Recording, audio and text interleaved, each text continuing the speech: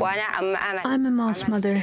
Our situation is getting worse and we're suffering from malnutrition. Amal passed away from malnutrition after 20 days in hospital. One of my neighbors called to say that one of my children was sick. I grabbed my daughter and went home. After 2 days, she died of malnutrition. Her brother is also ill. Before she died, I left her brothers at home and ran with her to hospital, but she died on the way.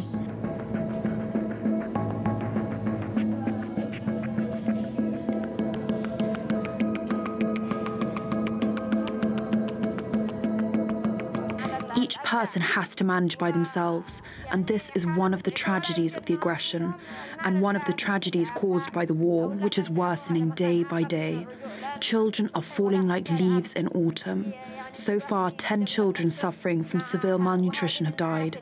Dozens of children are suffering from diseases and medical complications, and they have no funds for treatment.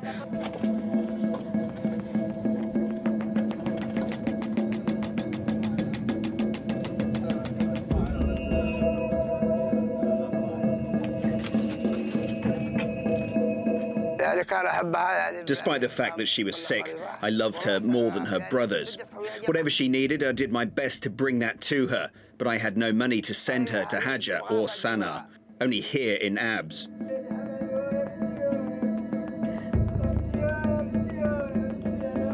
Her father went to borrow money for her burial. My situation is bad. My hope has gone after Amal died.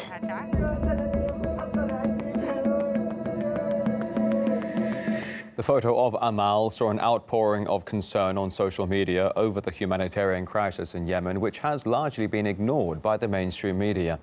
But after the New York Times posted the photo, it was quickly removed by Facebook, which then cited its rules concerning images of naked children.